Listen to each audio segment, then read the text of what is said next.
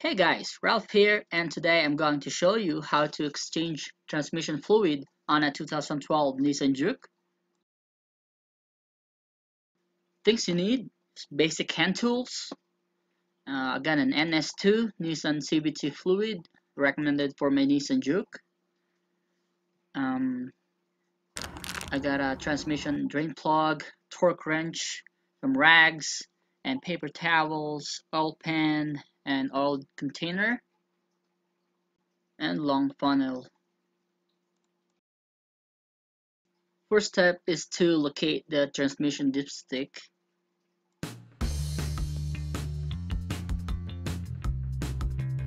Next is to remove the transmission drain plug using a 19mm socket and let it drain for a while.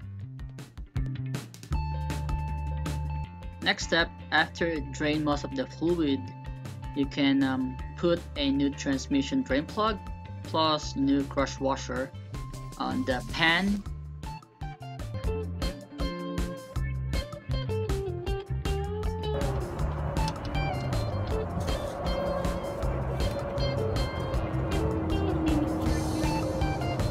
Using a torque wrench, tighten the plug with 25 foot-pounds of torque.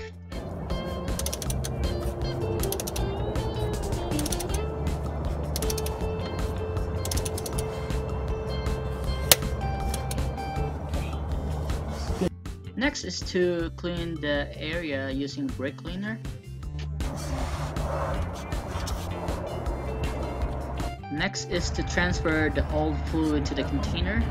The reason we're doing this is to make sure that we're going to refill the exact amount of fluid back to the transmission.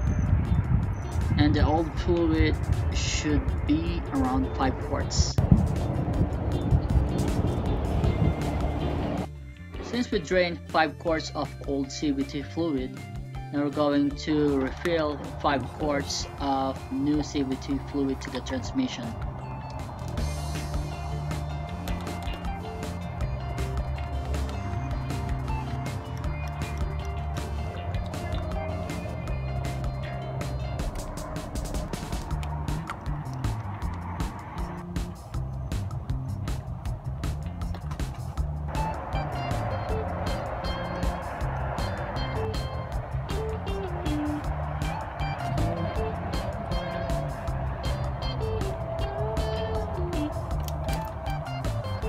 After you're done refilling, start the engine and let it warm for about 2 to 3 minutes.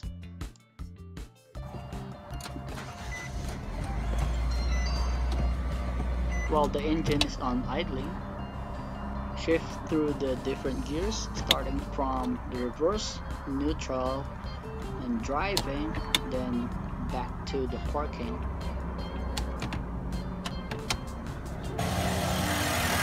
Like 3 minutes.